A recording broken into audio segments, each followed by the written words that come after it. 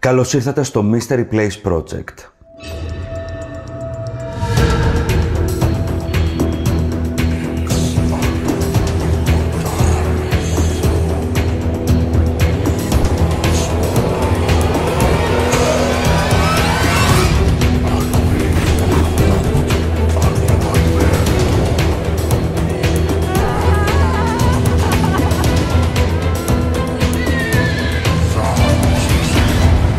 Είσαι στο Mystery Place Project.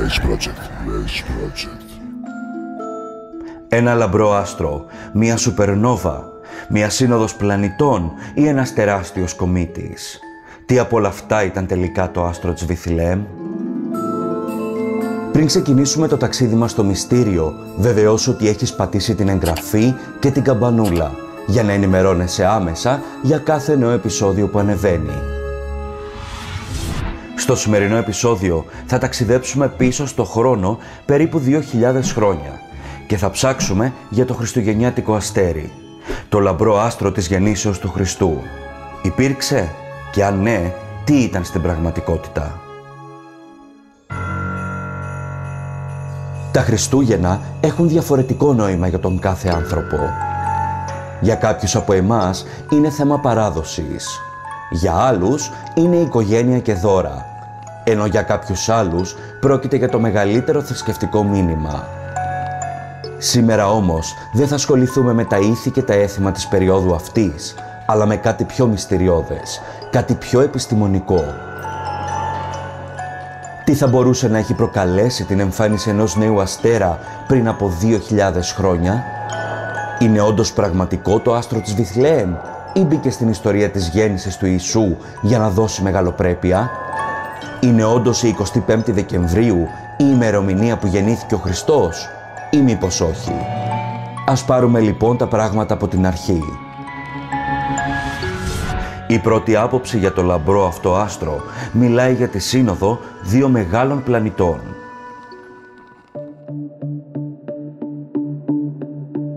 Με τη χρήση πλανηταριακών προγραμμάτων που προσομοιώνουν τις κινήσεις των άστρων σε βάθος χρόνου, ανακαλύπτουμε πως το 7 π.Χ. υπήρξε όντως ένα πολύ φωτεινό σημείο στον ουρανό. Στην προκειμένη περίπτωση όμως, μιλάμε για τη σύμπραξη δύο μεγάλων πλανητών, του Δία και του Κρόνου, όπου η σύνοδός τους αυτή, στον αστερισμό των Ιχθύων, δημιούργησε αυτό το φαινόμενο στον ουρανό. Τη συγκεκριμένη άποψη ασπάζονται και ο Αμερικανός καθηγητής αστρονομίας Κάρλις Καουφμάνης, ο Φιλανδός αρχαιολόγος, ασσυριολόγος Σίμο Πάρπολα, αλλά και ο μεγάλος Γερμανός αστρονόμος Γιωχάννης Κέπλερ. Σύμφωνα με το Ευαγγέλιο του Ματθαίου, το άστρο αυτό εμφανίστηκε στον πρωινό ουρανό της Ανατολής. Ας δούμε μαζί το απόσπασμα. Όταν γεννήθηκε ο Ιησούς στη Βηθλεέ της Ιουδαίας, στα χρόνια του βασιλιά Ηρώδη, έφτασαν στα Ιεροσόλυμα σοφοί μάγοι από την Ανατολή και ρωτούσαν: «Πού είναι ο νεογέννητος βασιλιάς των Ιουδαίων? Είδαμε να ανατέλει το άστρο του και ήρθαμε να τον προσκυνήσουμε». Όταν έμαθε το νέο ο Ηρώδης, ταράχτηκε και μαζί του όλοι οι κάτοικοι των Ιεροσολύμων. Φώναξε λοιπόν όλους τους αρχιερείς και τους γραμματείς του λαού και ζήτησε να τον πληροφορήσουν πού θα γεννηθεί ο Μεσσίας. Και αυτοί του είπαν: «Στη Βηθλεέ της Ιουδαίας, γιατί έτσι γράφει ο προφήτης». Ο Ηρώδης τότε κάλεσε κρυφά τους μάγους και έμαθε από αυτούς από πότε ακριβώς φάνηκε το άστρο. Έπειτα τους έστειλε στη Βηθλεέ λέγοντάς τους: «Πηγαίνετε και ψάξτε καλά για το παιδί. Μόλις το βρείτε, να με ειδοποιήσετε για να έρθω και εγώ να το προσκυνήσω». Οι μάγοι άκουσαν το βασιλιά και έφυγαν. Μόλις ξεκίνησαν, ξαναφάνηκε το άστρο που είχαν δει να ανατέλει με τη γέννηση του παιδιού και προχωρούσε μπροστά τους. Τελικά ήρθε και στάθηκε πάνω από τον τόπο που βρισκόταν το παιδί. Χάρηκαν πάρα πολύ που είδαν ξανά το αστέρι. Όταν μπήκαν στο σπίτι, είδαν το παιδί με τη Μαρία, τη μητέρα του, και έπεσαν στη γη και το προσκύνησαν. Ύστερα άνοιξαν τους θησαυρούς τους και του πρόσφεραν δώρα, χρυσάφι, λιβάνι και σμύρνα. Ο Θεός όμως τους πρόσταξε στο όνειρό τους να μην ξαναγυρίσουν στον Ηρώδη. Γι' αυτό έφυγαν για την πατρίδα τους από άλλο δρόμο. Πράγματι, η σύνοδος Δία-Κρόνου εμφανίστηκε στον πρωινό ουρανό γύρω στις 4:30, στις 23 Μαρτίου του 7 π.Χ. Συνεπώς, μιλάμε για ένα άστρο το οποίο ήταν ορατό σε όλους τους ανθρώπους της γης και όχι μόνο στους μάγους. Ίσως από εδώ εξηγείται και η ονομασία που του δόθηκε ως άστρο της Ανατολής. Μιλάμε όμως για ένα πολύ σπάνιο φαινόμενο, γιατί η σύνοδος αυτή ήταν τριπλή. Δηλαδή 3 φορές ο Δίας, φαινομενικά πάντα, έφτασε και προσπέρασε τον χρόνο.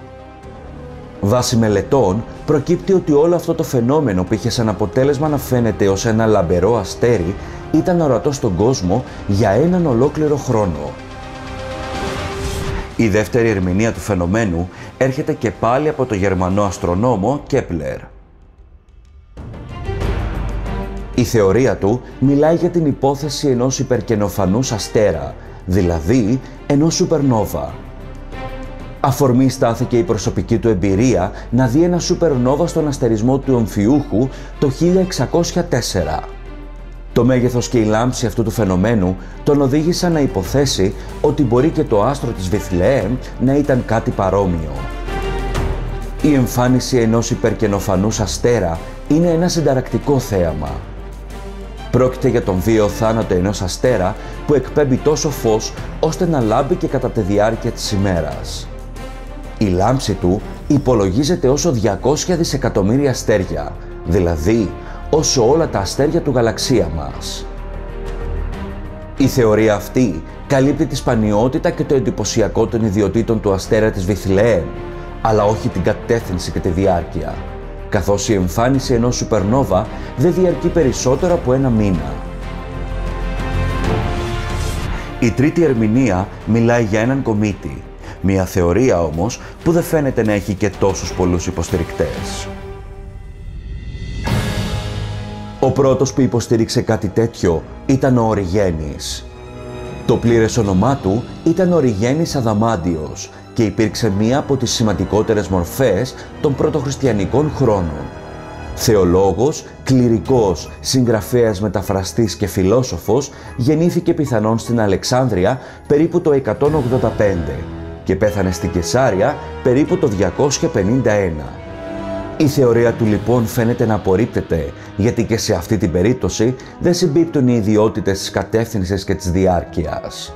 Η πορεία του κομήτη διαρκεί μόνο μερικούς μήνες και δεν είναι κάτι σπάνιο, αφού η εμφάνιση κομήτη είναι συχνό αστρονομικό φαινόμενο. Εξάλλου, η εμφάνιση ενός κομήτη δεν είναι ιονός κάποιου ευχάριστου γεγονότος, όπως το συμβάν της γέννησης. Θα λέγαμε πως είναι μάλλον το αντίθετο, αφού ταυτίζεται με άσχημα γεγονότα όπως οι φυσικές καταστροφές. Υπήρξαν όντως οι 3 μάγοι με τα δώρα που ακολούθησαν το λαμπρό άστρο της Γεννήσεως, και αν ναι, τι ήταν? Οι μάγοι λοιπόν αυτοί θα πρέπει να ήταν αστρολόγοι ή αστρονόμοι και όχι απλώς μάγοι με τη σημερινή ερμηνεία της λέξης. Μιλάμε για ανθρώπους που μελετούσαν τα άστρα και ίσως από αυτό το πλανητικό φαινόμενο να οδηγήθηκαν πιθανότατα προς την κατεύθυνση της ιστορίας που όλοι γνωρίζουμε.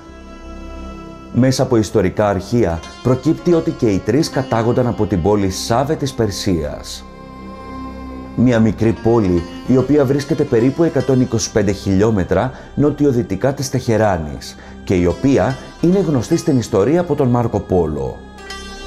Η συγκεκριμένη πόλη την εποχή του Χριστού είχε ακμάζον αστρονομικό παρατηρητήριο και πανεπιστήμιο. Άρα συμπεραίνουμε πως πιθανότατα οι 3 αυτοί μάγοι να είχαν αποκτήσει την πανεπιστημιακή μόρφωση της εποχής τους. Ήταν δηλαδή καθηγητές αστρονομίας. 25 Δεκεμβρίου, μία ημερομηνία συνυφασμένη με τη γέννηση του Θεανθρώπου. Είναι όντως πραγματική ή μήπως ο Χριστός γεννήθηκε σε μία εντελώς διαφορετική περίοδο του έτους? Μετεωρολόγοι έχουν κάνει σήμερα ακριβείς μελέτες και αναφέρουν ότι η Βηθλεέμ το Δεκέμβριο είναι βυθισμένη στην παγωνιά και τη βροχή. Δεν θα ήταν λοιπόν λογικό να παραμένουν με τέτοιες συνθήκες βοσκοί και πρόβατα στην ύπαιθρο. Κάτι τέτοιο μπορεί να συμβαίνει μόνο σε δύο περιόδους του χρόνου, την Άνοιξη και το φθινόπωρο. Ερχόμενοι ξανά στο θέμα της συνόδου Δία-Κρόνου και βάσει μελετών και αποδόσεων, στις 14 Σεπτεμβρίου του 7 π.Χ. ο Δίας ήταν στην πλησιέστερη θέση του προς τη γη. Λόγω του ήλιου, η επιφάνειά του ήταν πιο πολύ φωτισμένη από κάθε άλλη φορά. Ήταν κάτι σαν πανσέλινος. Άρα, με βάση τα παραπάνω, κατά το ξημέρωμα της 14ης Σεπτεμβρίου, το μοναδικό ορατό άστρο του ουρανού, λίγο πριν ανατείλει ο ήλιος, ήταν ο Δίας. Να σημειώσουμε εδώ ότι ο χρόνος γέννησης του Χριστού δεν είναι γνωστός με βεβαιότητα. Μπορεί όμως να τοποθετηθεί μεταξύ των ετών 6 και 2 π.Χ. σύμφωνα με πληθώρα ερευνών. Στα χρονικά των Κινέζων αναφέρονται καινοφανείς, δηλαδή νέοι αστέρες, το 5 και 4 π.Χ. Στις 17 Ιουνίου και 2 π.Χ. οι λαμπροί πλανήτες Αφροδίτη και Δίας θα μπορούσαν να έχουν φανεί σε παρατηρητές στη Βαβυλώνα, όταν συγχωνεύθηκαν ακριβώς προτού δύσουν προς την κατεύθυνση της Βηθλεε. Μία άλλη σύνοδος του Δία και της Αφροδίτης συνέβη τον Αύγουστο του 3 π.Χ. Οι εκτιμήσεις συγκλίνουν περισσότερο όμως προς το 6 ή 7 π.Χ. Πληθώρα επιστημόνων συμφωνούν σε αυτό, λαμβάνοντας υπόψη ιστορικά δεδομένα για τη ζωή γνωστών προσώπων της εποχής, αλλά και γεγονότων που συνδέονται με τη γέννηση. Μία από τις βασικότερες αναφορές είναι ο θάνατος του βασιλιά Ηρώδη το 4 π.Χ. Και τώρα φτάνουμε στο τελευταίο ερώτημα. Δεχόμενοι ότι υπήρξε ένα σπάνιο φαινόμενο στον ουρανό, πώς ήξεραν οι τρεις μάγοι την κατεύθυνση που έπρεπε να ακολουθήσουν? Όπως σας προανέφερα, η σύνοδος Δία-Κρόνου συνέβη στον αστερισμό των Ιχθύων. Οι μάγοι, ερμηνεύοντας το φαινόμενο αυτό, θεώρησαν ότι η γέννηση του νέου κυβερνήτη βασιλιά θα γινόταν στο Ισραήλ. Πώς όμως συνδέεται ο αστερισμός των Ιχθύων με το Ισραήλ? Οι αστρολόγοι πριν από 2.000 περίπου χρόνια χώρισαν το ζωδιακό κύκλο σε 12 διαφορετικούς αστερισμούς και καθένας από αυτούς τους αστερισμούς συνδέθηκε με μία από τις γειτονικές τους χώρες. Για παράδειγμα, Ιχθύες Ισραήλ, Κρυός Συρία.